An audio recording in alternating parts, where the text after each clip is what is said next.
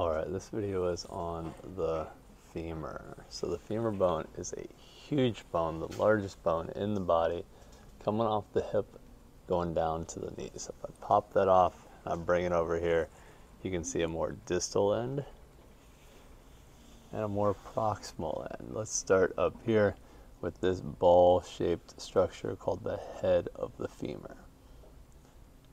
Coming down here, this would be the neck.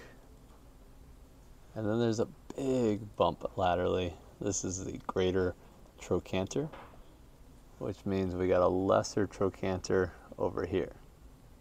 Alright, but what's in between these two trochanters? Well, there's an intertrochanteric line, which would be basically where the probe is right now. And I flip it over to a posterior view. You can still see the head of the femur, the neck of the femur, the greater trochanter and lesser trochanter, but the little area here in between the trochanters posteriorly is called the intertrochanteric crest. So the crest is posterior and the line is anterior. What else can you see? You can see pectineal line right here, which is where the pectineus would attach, and over here gluteal tuberosity. As you come down the shaft of the femur, you get to the more distal end, just two ball-shaped structures called the femoral condyles. Medial over here, lateral over here. You can tell it's medial because it sticks out a little further on that medial side. It's this entire ball-shaped structure.